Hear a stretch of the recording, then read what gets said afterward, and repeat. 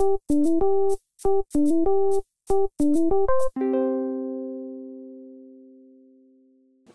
friend Sarah made me this toy zombie, and everybody just loves it. So on today's craft video, I'm going to show you how to make your own.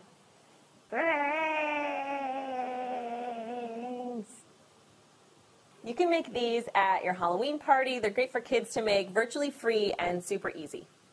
To get started, grab some old tube socks, fabric scraps, a needle and thread, some dark eyeshadow, rubber bands, and some sewing bobbins or buttons.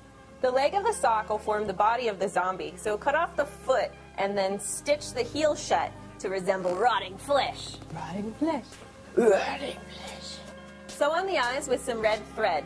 You can use sewing bobbins or buttons and make them hang off, and then use some dark eyeshadow to color in around on the face.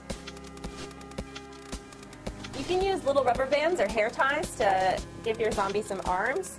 Fill it up with some plastic grocery bags to make the head 3D.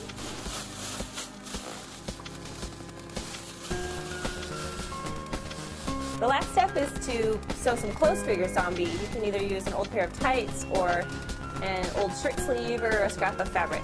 These tights are too big.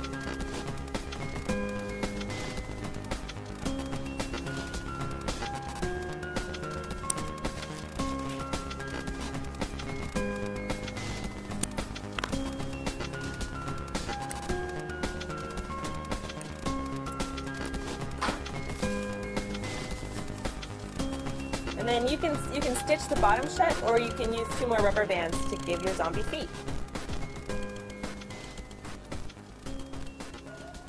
And there's how to make your very own sock zombie. See you next time on the craft video, and happy Halloween! Happy Halloween! Praise. Praise. Praise.